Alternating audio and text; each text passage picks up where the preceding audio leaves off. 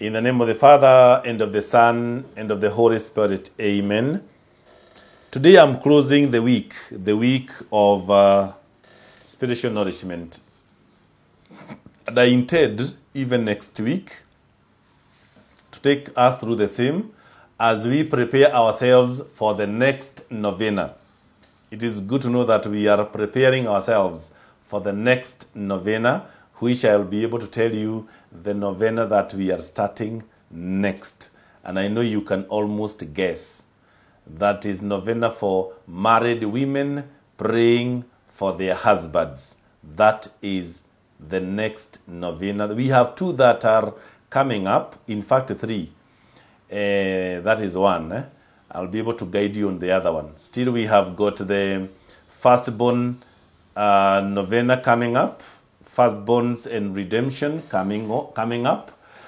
For those who have not been able to participate in it, we've got it coming up. So just get yourself ready. We've got the family deliverance novena, the 40 days. Not very, very far. Still coming. We have got novena for businessmen and women. We have been able not to take it up, but we'll be able to have it in our list. It is there. We have got so many of them that are coming. But I can assure you that the nearest novenas are two. The first one is married women praying for their husbands. And the other one is for our children. Not our children, but the other one is for business. I want to share with you today 5 ways of reinvigorating our faith. Every time we find ourselves lost and almost disenfranchised in terms of our believing, how do we awaken our faith when we find ourselves stuck?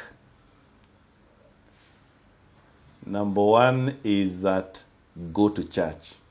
Go to church. There is nothing as good as joining a worshiping community. Go to church. When you're feeling stuck in your faith, go to church. And if you can, invite another person to church. And make it a habit that you can invite someone to come to church.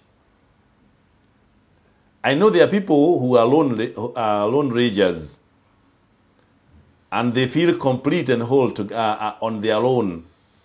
But I'm saying that when you find yourself stuck, go to church. Step number 2, pray that your faith can go from strength to strength. Pray that your faith can go from strength to strength. What does it mean? It means that you must intentionally be a prayerful person. Number 3, get to know Jesus again and personally.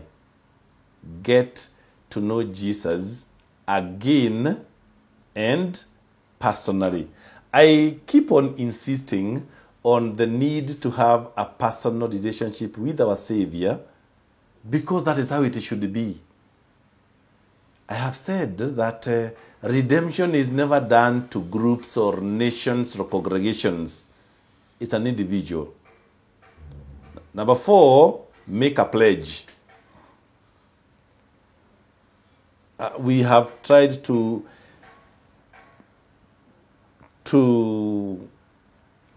how do I put it?